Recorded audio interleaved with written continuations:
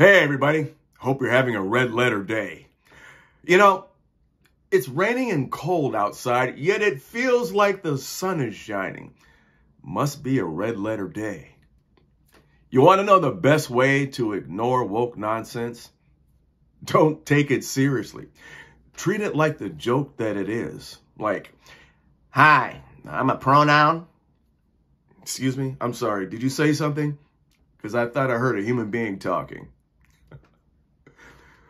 People who suffer from victim mentality struggle with satire because they can't decide whether or not to laugh or be offended. Like, oh, that was funny. Hey, wait, was that me?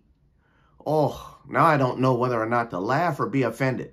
I feel like laughing, but my feelings won't let me.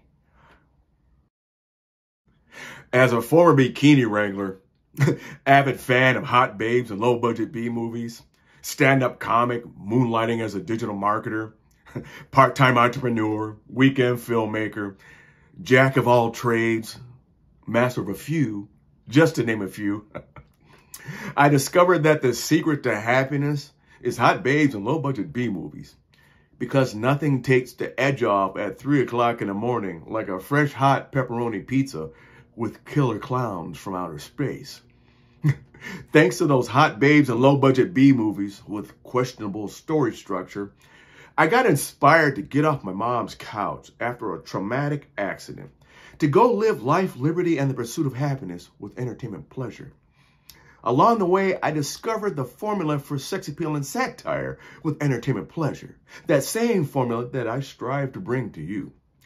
In a world where you don't need to be a biologist to know what a woman is, you need satire to help defeat the woke nonsense, to help crush the woke zombies, and to help annihilate wokeism. And what better way to enjoy sex appeal with the entertainment pleasure of hot babes? Don't mind if I do. I hope you'll enjoy. Oh, and I'd like to thank my wife for giving me the permission to have a hobby that doesn't interfere with her happy wife, happy life. Thanks, hon.